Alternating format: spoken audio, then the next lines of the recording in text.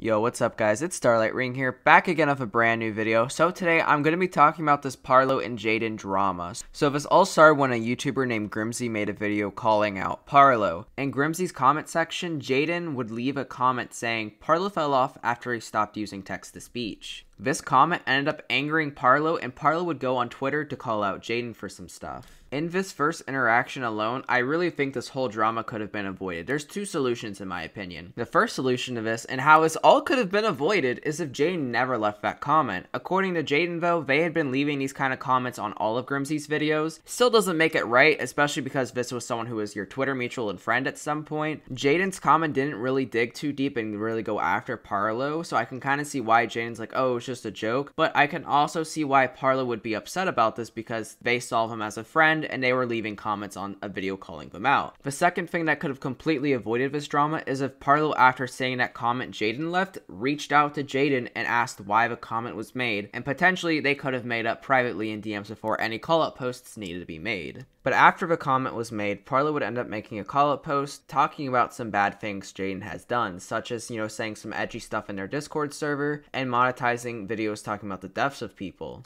After Parlo's call-out post, Jaydn would then make a community post saying, video coming soon exposing YouTuber Parlo for spreading false information and being a massive hypocrite. This would cause Parlo to go live and talk about the situation. Jaydn would end up also going live at this time, and they would end up being in a voice call where they got in a very heated fight. There was 2 points in this conversation where Jaydn, in my opinion, really went above and beyond to be a massive douchebag. The first thing I noticed, which Jaydn was in the wrong for, was Jaydn told someone in a group chat to kill themselves. Parlo says it was directed at him, Jaydn says it was directed at someone else. It's still, regardless, you shouldn't be telling people to do that. Honestly, I hope you lose your entire platform and get demonetized again. Fuck you, drink water.